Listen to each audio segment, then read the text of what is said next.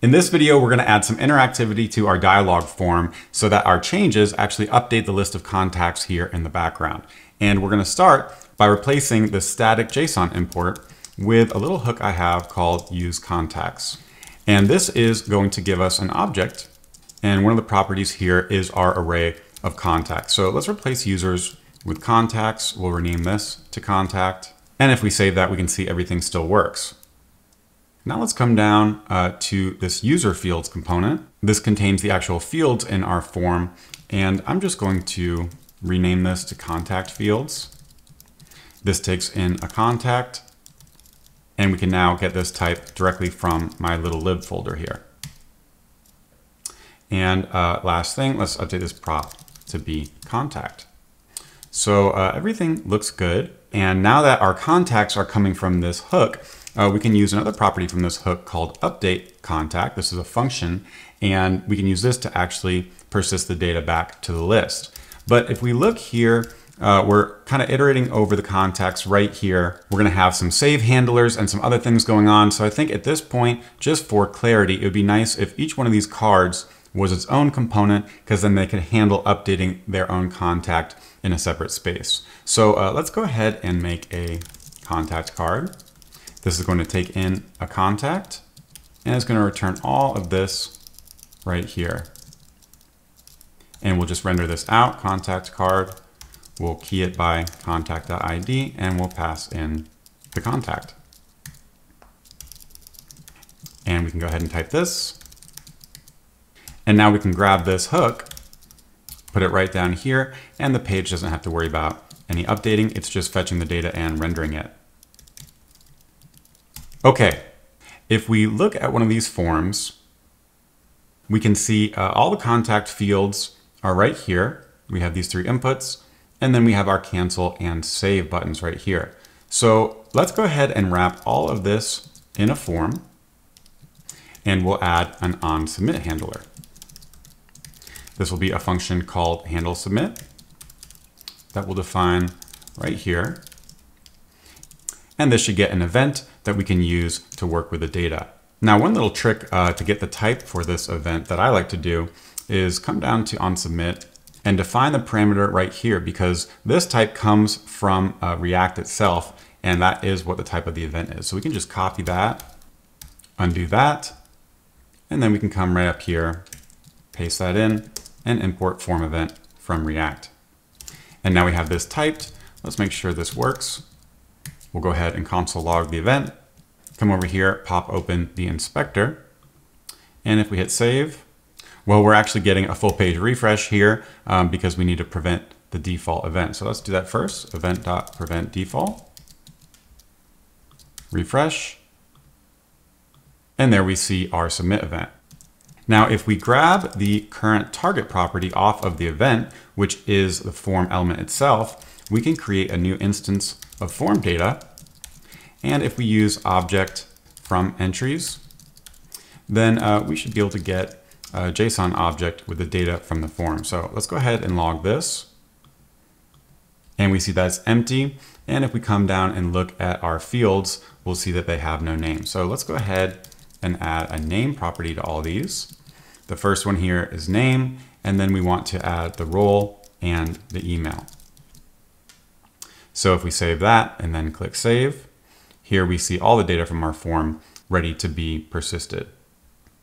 So if we call updateContact straight from our hook right here, and we take a look at the signature, we see it takes in an ID for the contact and the new attributes. So let's just use the contact ID, which we have access to right from this prop in our card. And then we'll pass in the data as args. And this is an async function. So let's go ahead and await it, which means we want to turn this into an async function just like that. So now let's come back. Let's close the console and just give it a refresh. And John Doe actually has a middle name, starts with W. So let's go ahead and hit enter. And we can see there in the background, this did update. So this is pretty cool. We've wired up our form to update our contact list here, but it would be nice if after the user edits this contact and saves, we could go ahead and programmatically dismiss the dialog on their behalf. And so far, the only way we've seen to actually close the dialog is with this dialog.close button, which we use right here and right here. So how can we programmatically dismiss it at the end of our handle submit function? Well, this is where we need to turn Radix's dialog from an uncontrolled component, where Radix totally manages the internal state, into a controlled component, where we use our own React state that controls whether the dialog is showing or not, and that gives us more control and flexibility to be able to programmatically dismiss it at the end of our submit handler. So what does this look like? Well, it's actually pretty easy. I'm going to come up here to the top of our contact card. I'm going to create some new state called open, start off as false.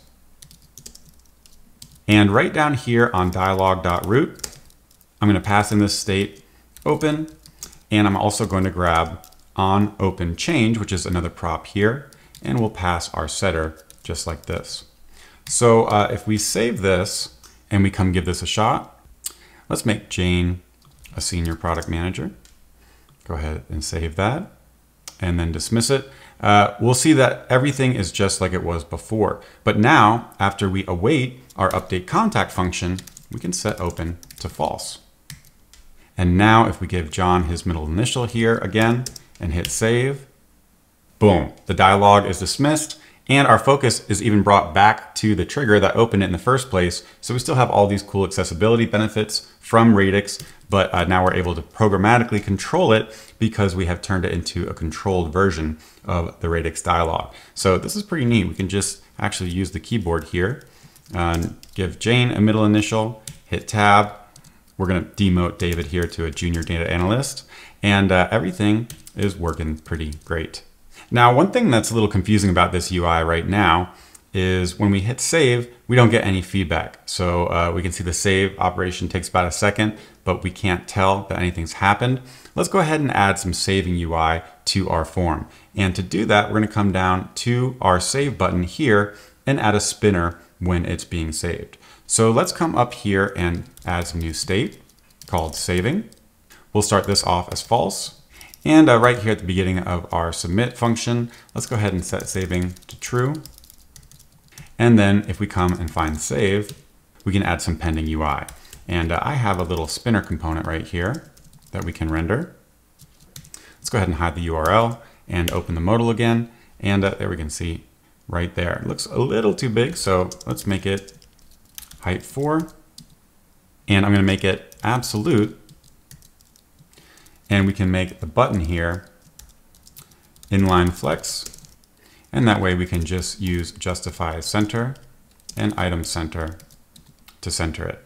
Now we want the spinner to be opacity 0 by default here.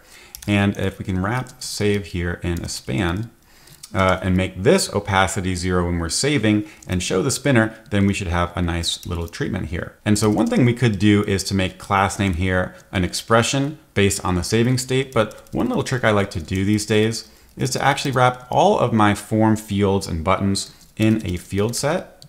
Go ahead and set the disabled property of the field equal to the saving state that we just defined.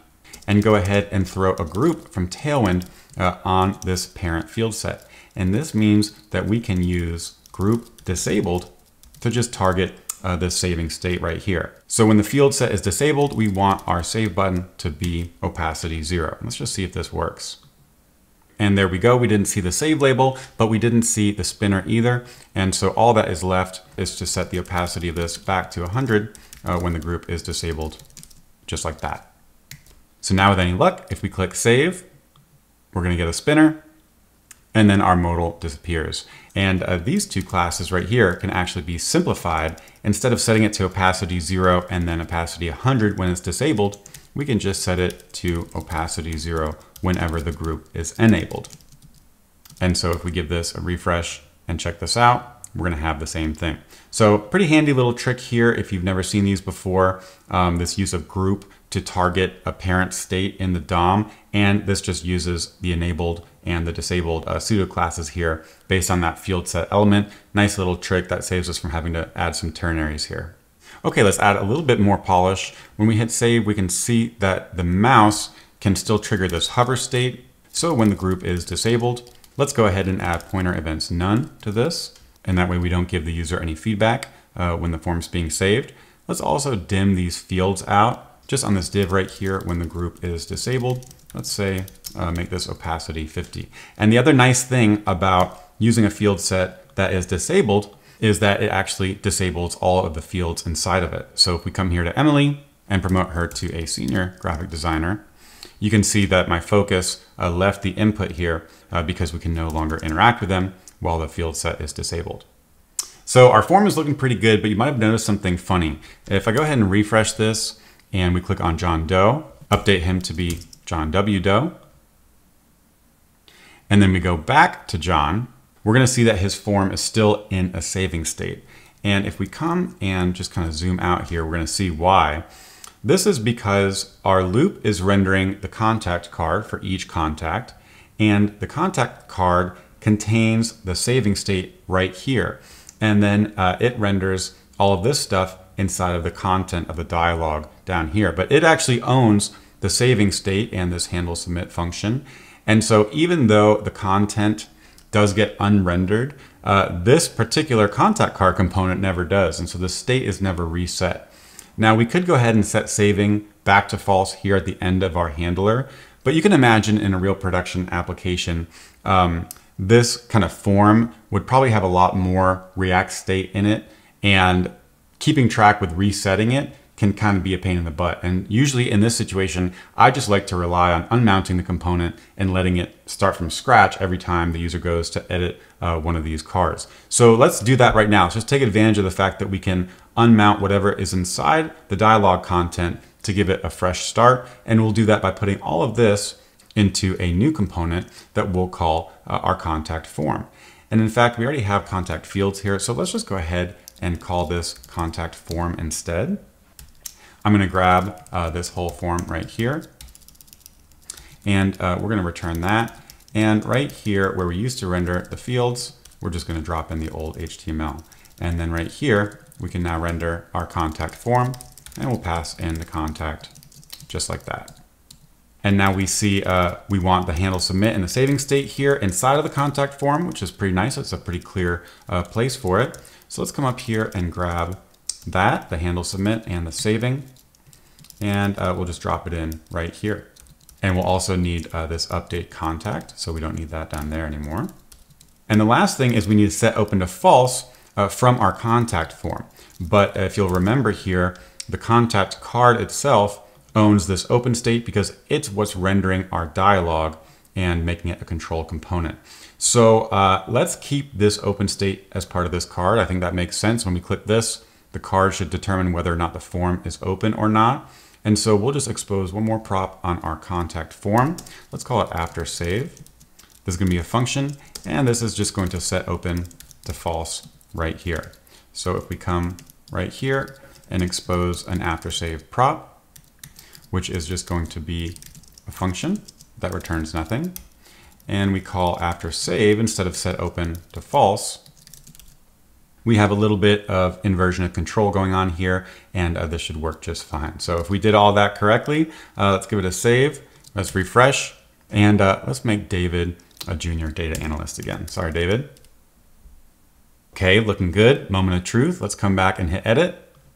And there we go, the form state is reset. So this is pretty neat. Radix is obviously still doing all the cool stuff for us that we learned about in the first lesson. But because everything inside of dialog.content is unmounted from the React tree, any React component state from these components will also get reset. So I really like this kind of approach here. We have our little contact form, and we don't have to worry about cleaning this up once we dismiss the modal. So this is working just great.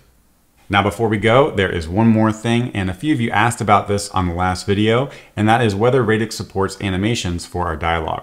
The answer is yes, and let me show you how it works.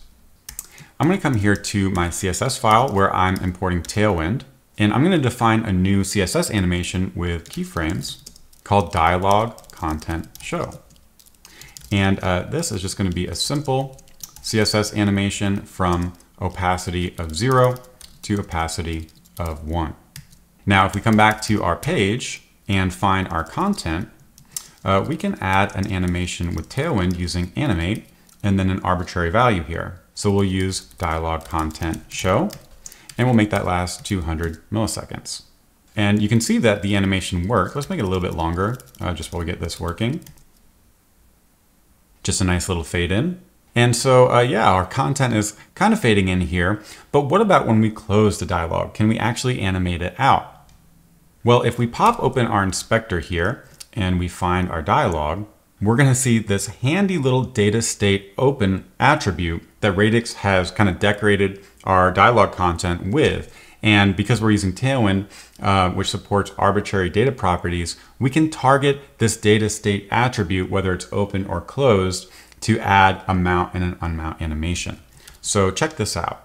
Right here where we've added this animate rule, and we can see this is just applying our dialog content show animation. If we come here and prefix this with an arbitrary data variant that says the state is open,